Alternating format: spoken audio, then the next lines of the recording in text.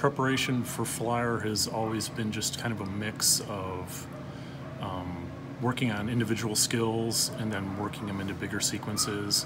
I think my general strategy is always to have multiple ways to handle any sequence. I never want to walk into it, see a sequence in a course and say, I have no solution for this. So my goal in training is always, how can we have multiple solutions and train the word but out of my, I do this but, how can I train but out of us together as a team?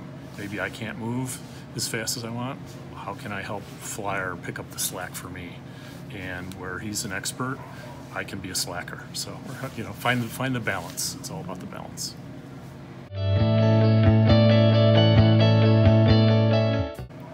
As far as mental prep before runs goes, I think the biggest thing I do is always walk through it again physically outside the ring. So I have a ritual I use before every run, whether it's a local run or a big event like Cynosport.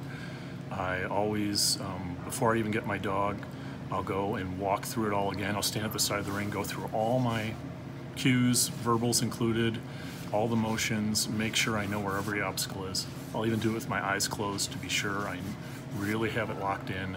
Then I go get my dog, warm him up, and then even before we go in the ring again, I'll do it one more time, a couple dogs before we hit the line, because I never want to be out there saying, crud, where do we go next? I want that part out of the equation. A common challenge I see many competitors have is really just breaking the connection on course.